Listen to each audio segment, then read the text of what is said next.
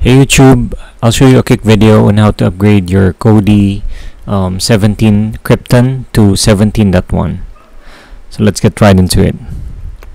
So last March 21st, 2017, Kodi team have released a new version which is 17.1 Krypton. So this has a lot of bug fixes for the previous release. If you go to kodi.tv and then you go to the main page, so here last March 21st they have listed the fixes done in this release. One of them is to fix slow song smart playlist, several PVR fixes, update course web interface, and a lot more. So all you have to do is click or download the latest release, which is this part. So just click on download Kodi. It will connect you to the download page.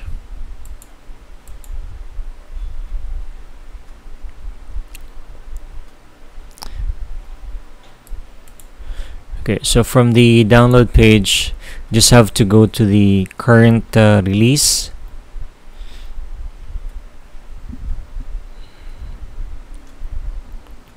Right, which is this part. So again, it's already downloading the 17.1.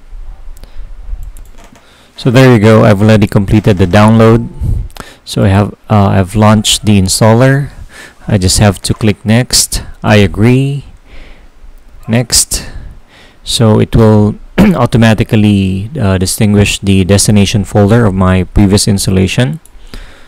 So it says a previous installation was detected. Do you really want to override it?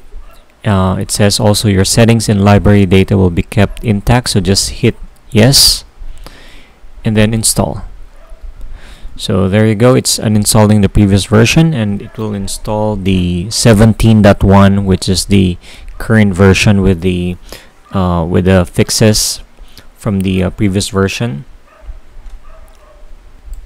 Now it's done with the installation. I hit run Kodi and hit finish, and from there it will launch the Kodi. So it says now 17.1, and if you go to system information, so it says here build Kodi 17.1, which was compiled March 2017.